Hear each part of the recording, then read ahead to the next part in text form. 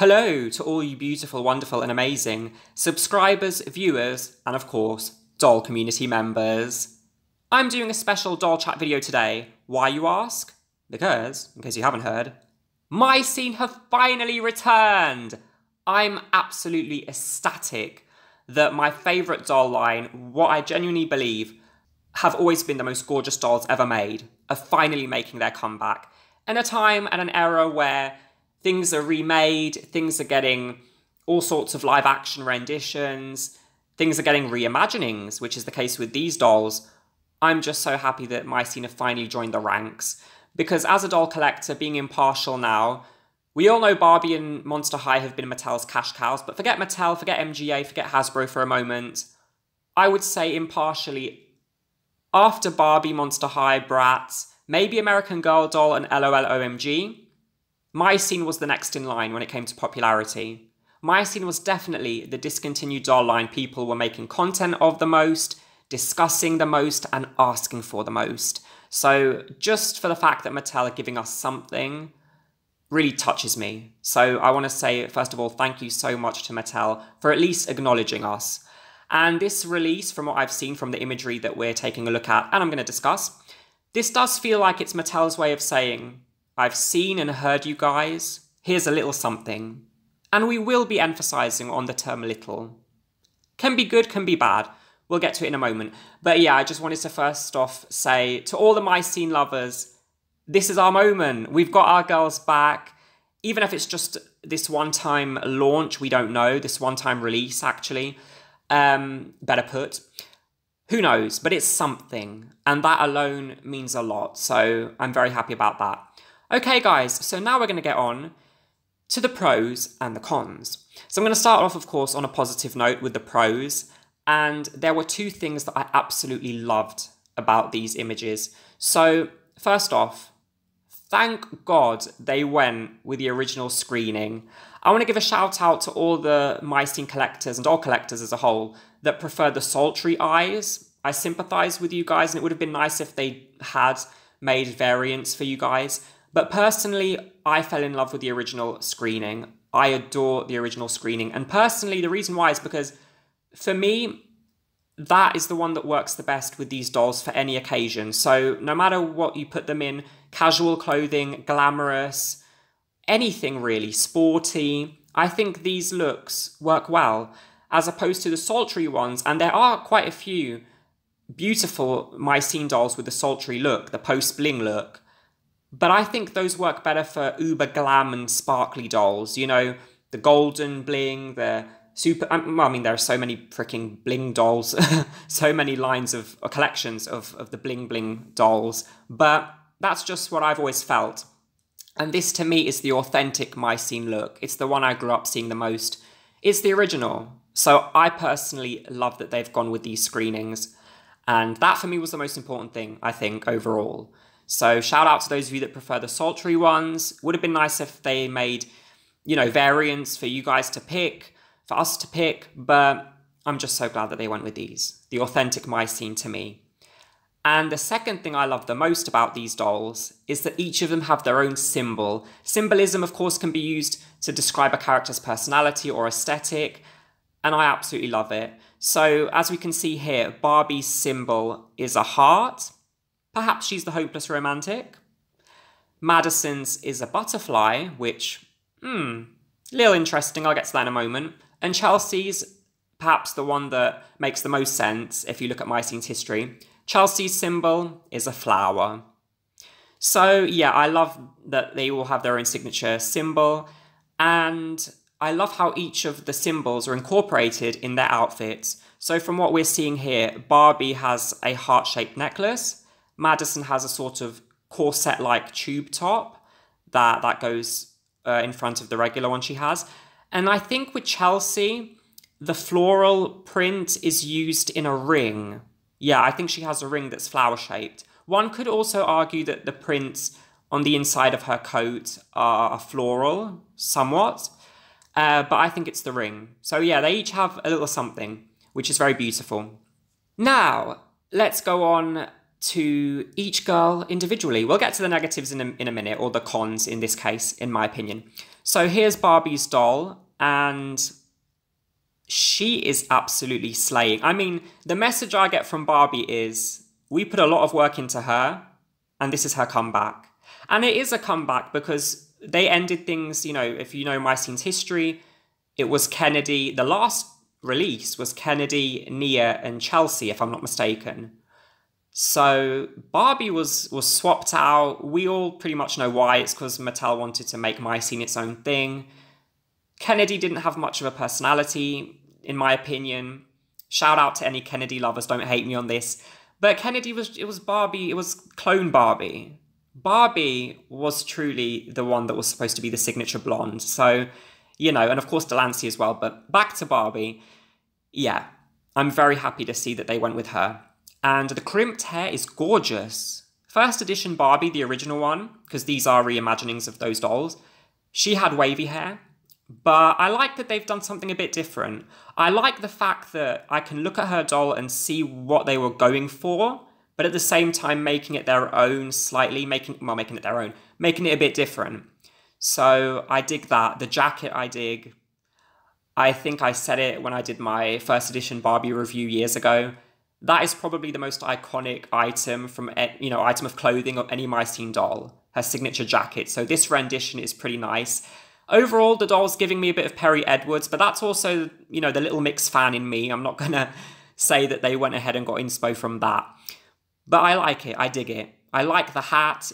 I really like the top as well. I'm impressed, Barbara. They did you well. I think they did. Let's just hope the quality control on all of them's good. Moving on now to Chelsea. Chelsea, who is my favourite character from the original 3. So, there are things I love and things that I'm a bit about. I don't dislike anything about her. I'm just and we're going to get into it. So first off, love the fact that they used a flower print for her, because if we look at myscene's history, all the big myscene lovers like me will know, flowers have been associated to Chelsea a lot. In a lot of her outfits, her club birthday dress has flowers, has floral prints. Funnily enough, the myscene stationery sets gave Noli the floral prints, which is quite funny. They kind of swapped it around. But yeah, Chelsea's known for those prints as well, for vintage prints, for patchwork. So I'm glad that they went with that. And I like the coat she has. The skirt's nice. Yeah, I like the skirt. And I do like the top. I do, however, feel a bit iffy for the fact that they've made her a bit more pink-based. And, you know, Chelsea, I mean, each of them had the 3 primary colours. Barbie was red, Madison was blue, Chelsea was yellow. And this time I feel Chelsea's a lot more pink. And you can even see that in the glasses. So the sunglasses shouldn't be pink. They should be yellow, in my opinion. And the boots, I mean, Chelsea and Madison looked stunning in boots. But these boots I'm just not feeling. But it's a personal me thing, because I know that they're similar to the ones that first edition Chelsea had. So I'm not complaining. It's just not really my thing. What I really like the most is the coat. The hairstyle looks nice too. I think I might go for Chelsea. Well, you'll have to find out. You'll have to subscribe to my channel to find out if I get any and review them. Of course, I'm going to try and get them. But yeah, I might get Chelsea first. Love the inside of her coat. Love the print they went with. Yeah, that is the key factor here for me. And yeah, I like the fact that she has a ring. I mean, remember her shopping spree doll? It was her in trinkets.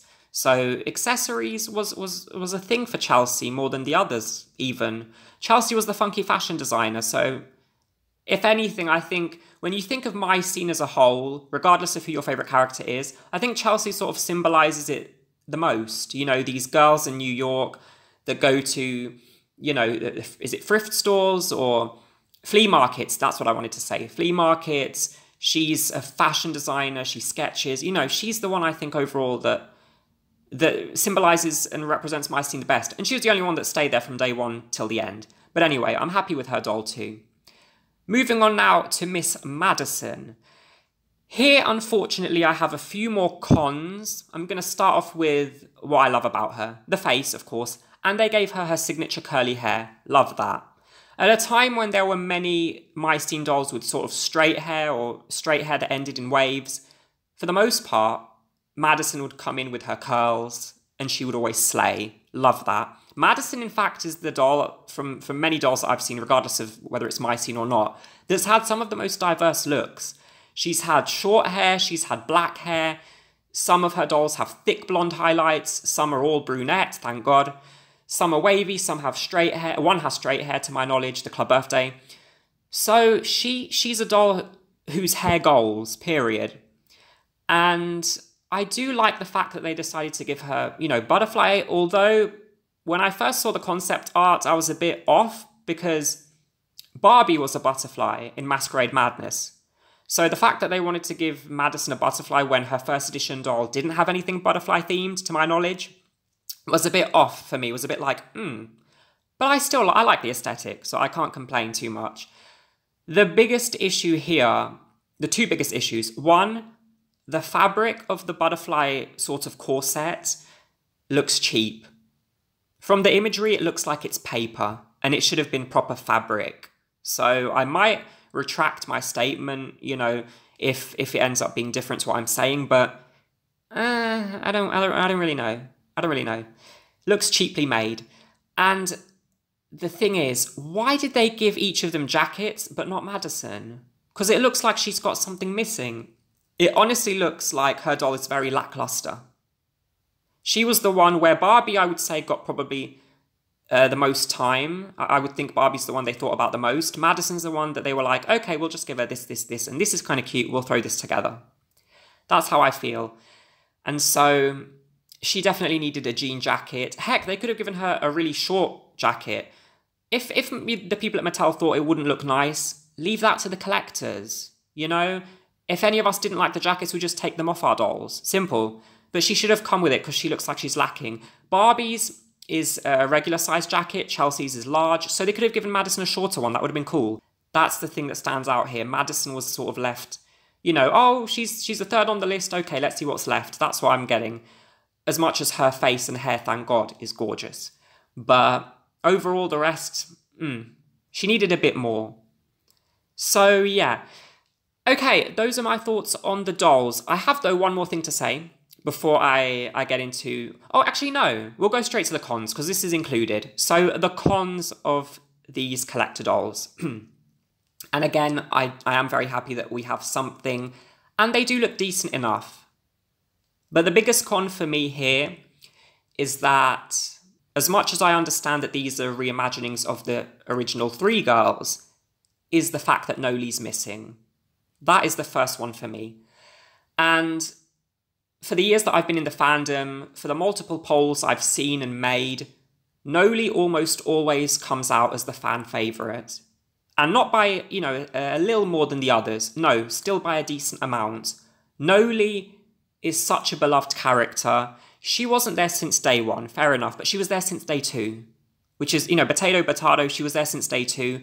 Noli is such a beautiful character. I mean, they're all stunning, but Noli's such a unique character. And for her not to be included here, which, knowing that this could potentially be the only collector's thing we get from myscene ever, it was, yeah, that is even more lackluster to me than the fact that Madison didn't get a jacket. So that is my biggest critique. Mattel, I'm so happy that you've given us something. I accept it. I thank you. But you should have given us Noli. And not only to mention that she also is amazing representation for so many collectors. Her aesthetic's beautiful. They could have given her the signature space buns. They could have given us something, they didn't have to give us a reimagining of her Spring Break doll, which was her first one. Could have given us a completely new outfit, or one that's made up of different pieces of stuff Noli's worn throughout the years. Add the space buns, maybe give her a fringe since the others don't seem to have one. You could have come up with something and given us Noli. She's a signature member of the group, and I compare myscene without Noli to a donut without the jam filling. Sugary donut, it's nice, but something's missing. That's how I feel. Okay, so moving on from that, the next thing in terms of the cons, the boxes. So I love that they each have a symbol, thank God, but I think these boxes are very, very weak. They were very quickly made, pretty much. Excuse me. Yeah, I would have loved if they were color-coded. Barbie's would have been red. Madison's can stay the same, I guess, because it's already blue. Chelsea's yellow, or in this case, pink, because it seems they want to make her more pink-based. And the boxes definitely should have... First of all, the dolls should have come with a second outfit. Let me just say that, yeah. myscene dolls came with 2 outfits, for the most part. So that was a big, big miss. And the box could have come with like a bio card for each girl. These are very easy to write up. I mean, if you go on my Instagram, you can see some of the images that I've made of, you know, collage work of my scenes and the bios that I've written from the top of my head. And I'm a fan. So Mattel, who actually made these dolls, they could have come up with this easily. If I can, so could they. And yeah, the boxes should have been better. Should have been better. The logo, personally, is my least favorite myscene logo. It's from the time where myscene changed a lot, and although we had amazing things like Nia's introduction, we lost Noli, which was just ridiculous to me. Barbie got swapped out for Kennedy. A lot of Madison dolls, from what I've seen, sort of lost the curly hair and ended up having a lot of wavy hair. It was a different time. And in the sultry eyes, of course. But yeah, the boxes are very basic. They almost look like budget versions of what a collector's doll should look like. Now, I will say, I'll be okay with this if Mattel makes sure these dolls are mass-produced. Or in other words, make sure they're easily obtainable for everyone. But, yeah, the dolls overall are quite basic in their look. So it's a little something Mattel gave us. They heard us. This is their way of saying thank you for still being a myscene fan. But yeah, it's something that not enough thought was put into, I think. And so yeah, I think I've said everything. These are my thoughts overall on the imagery I've seen of the collector myscene dolls. Let me know your thoughts in the comments below, guys, if you agree with me, if you disagree. To round things up, I would say out of 10, I'm going to give it a 6. Maybe I can give it more, maybe less when I get the dolls. What Mattel have to make sure is 2 things. 1, these are easily accessible for everyone. And 2, factory control. Do not dare give us the pixelated faces. This is the one time you guys will see me really angry. No, I say no to the pixelated faces. No. No one wants them. I have not seen a single person post that they like them. So don't you dare, Mattel. Other than that, I'll take it, and I'm happy. I'm happy. At least we've got some symbols in the boxes, because otherwise the boxes would just be bland as heck. The symbol gives it a little something. And yeah, I personally feel in my gut this might be the only collector thing we get from myscene, but I do hope I'm wrong. I hope Noli can join the gang. And I have to, of course, mention Delancey for the big Delancey fans out there too. But who knows? Let me know your thoughts. Let me know, who are you going to get? Or are you very much disappointed and are not going to get any of them? Let me know your thoughts below. Thank you so much for watching. And I want to wish all of you the best of luck in getting the dolls if you're going to try and get any of them. I'm going to try. We'll see. And have an amazing day. Bye, guys.